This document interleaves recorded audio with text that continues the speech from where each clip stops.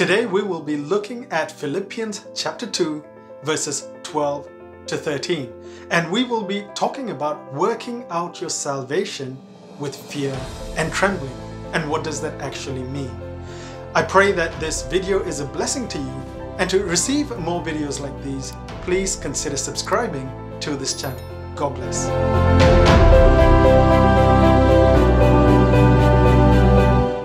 Let's begin by reading Philippians 2, 12 to 13.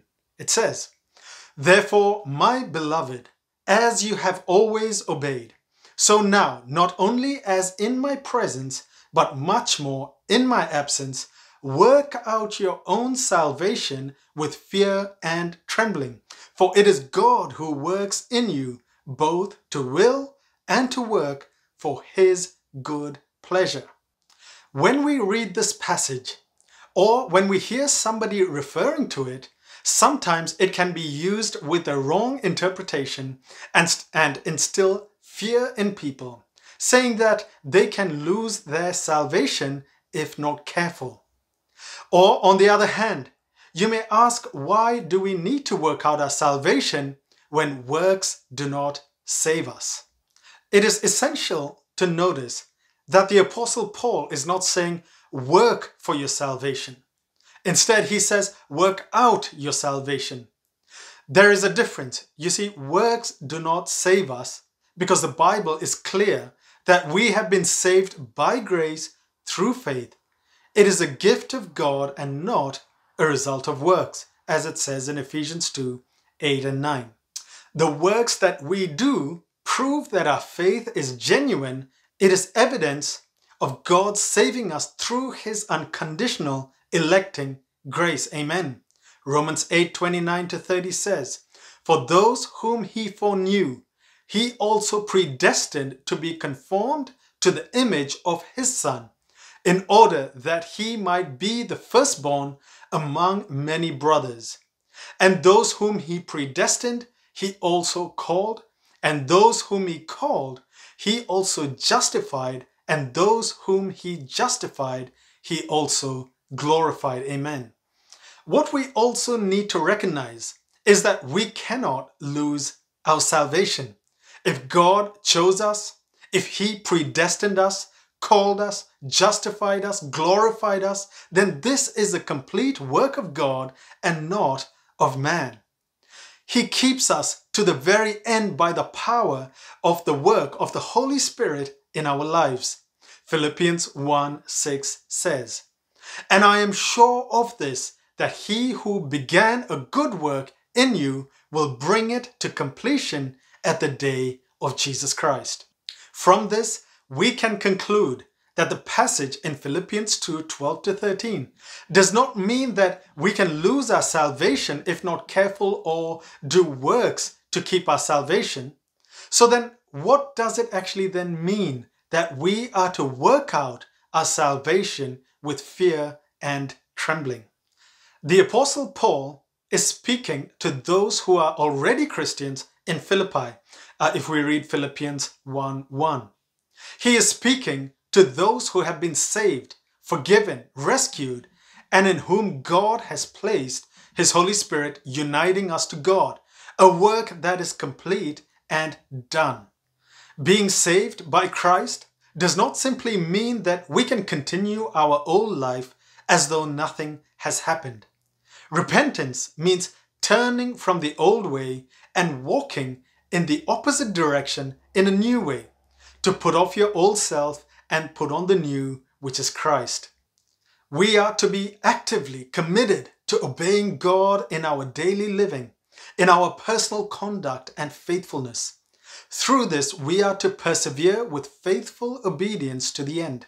This is part of our sanctification process.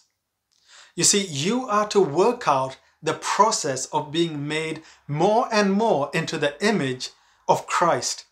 This process of sanctification is a daily process of growing into His likeness. Hebrews 12, 2 to 3 says, "Looking to Jesus, the founder and perfecter of our faith, who for the joy that was set before Him endured the cross, despising the shame, and is seated at the right hand of the throne of God. Hallelujah.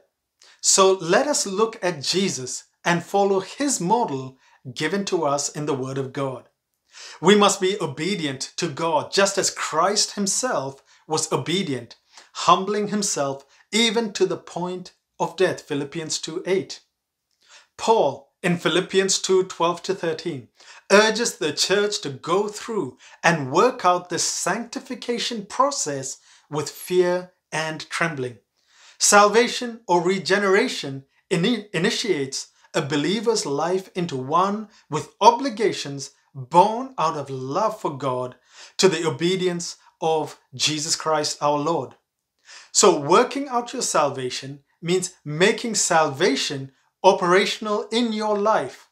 Once you are justified before God through Christ, it is followed by sanctification, your new self in Christ, which is demonstrated by its fruit.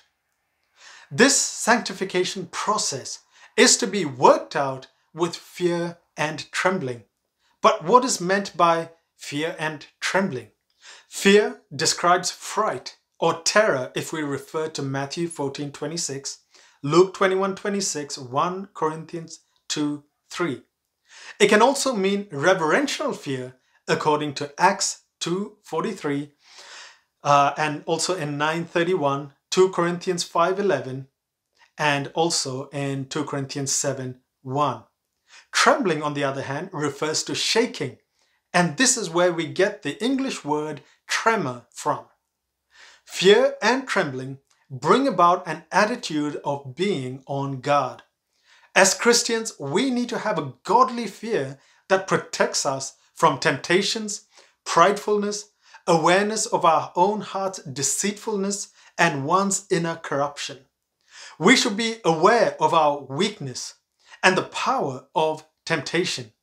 We should be fearful about falling into sin and grieving God and the Holy Spirit that dwells within us. Proverbs 1:7 says, "The fear of the Lord is the beginning of knowledge. Fools despise wisdom and instruction." Notice that this is not a fear of being eternally judged by the Lord. Instead, it is a reverential fear, being in awe of God and doing the things that honor a holy God. Such a fear helps us and protects us against temptations and sin. When we love God and are in awe of Him, we are motivated to be obedient and bring about righteous living fitting for the children of God. This love for God and knowing how awesome God is means that you will not give up intimacy with Him for other things in your life.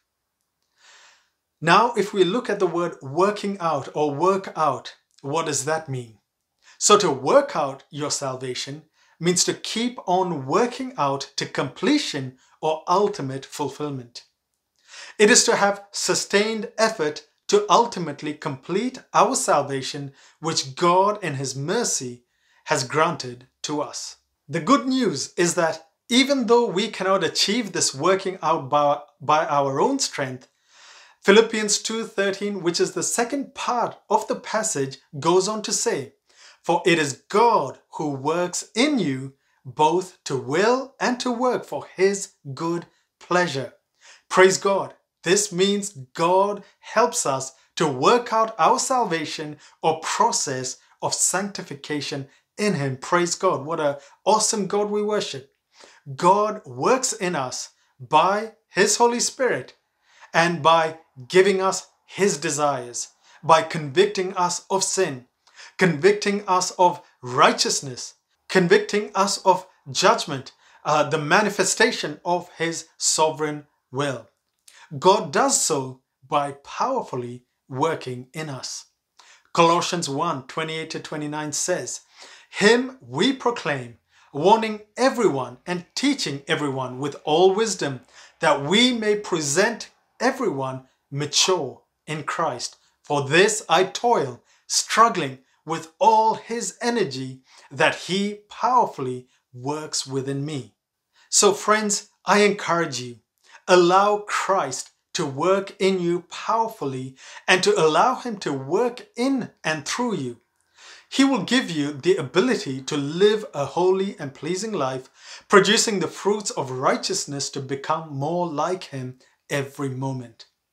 In conclusion, I encourage you to work out your salvation with fear and trembling. Abide in Christ, allowing His Holy Spirit to manifest in your life, accomplishing His divine work, so that we are sanctified for the glory of God to the praise of the Father. Amen. I pray this has been a blessing to you. God bless you. And I pray that you will praise His name, glorify His name, and lift up Jesus in all that you do. God bless you.